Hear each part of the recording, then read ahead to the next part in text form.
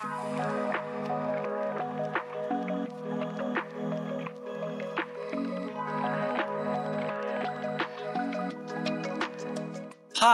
do you ever find your videos ending on a black screen or lacking a still image at the end of your video?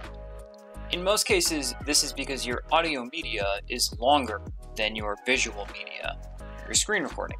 Today, I'm going to show you how to extend the length of that screen recording using Extend Frame. That way, you can end your video on a still frame with real visuals instead of just cutting to black. Let's get right into it. Alright, so we're here in Camtasia and I've got two things on my timeline. One is some voice narration that I did to explain what I'm doing in my screen recording here beneath it.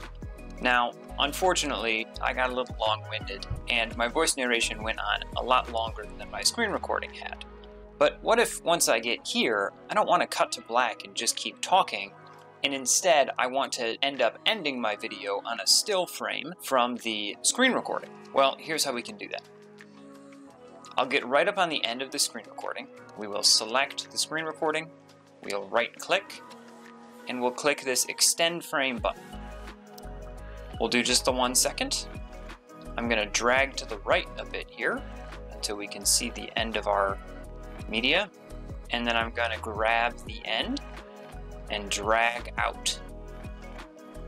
Now, as we're scrubbing through here, you can see that the visual aspect remains in my canvas all the way up to the very last frame of this video.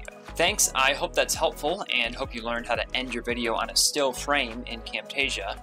If you liked this video, definitely like and subscribe to the channel. Hit that notification bell as well. That way you can just keep learning about all the awesomeness we've packed into the Camtasia product. Again, thanks for watching. Have a great day.